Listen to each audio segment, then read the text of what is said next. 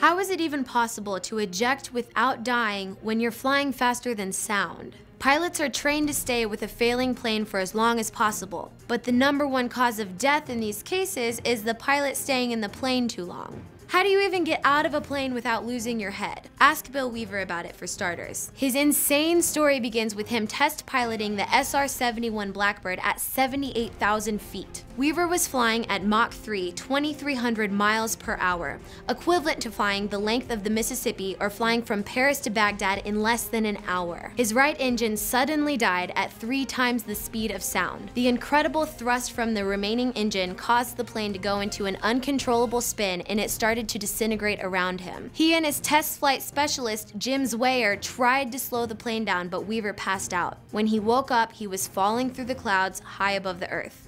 He remembers thinking that he couldn't have ejected and survived. Turns out the nose and cockpit of the plane were ripped off. The G-forces tossed the unconscious Weaver and Zwayer out of the cockpit. Luckily, the pressurized suit acted like a little escape pod, providing oxygen to breathe and keeping Weaver's blood from boiling in the high atmosphere. Luckily, the suit's parachute auto-deployed and he fell gently to the earth, rescued by a New Mexico ranch owner. Zwayer didn't survive, but Weaver was back in another SR-71 2 weeks later. Like and comment on this video and be sure to subscribe, and please, buckle up for safety.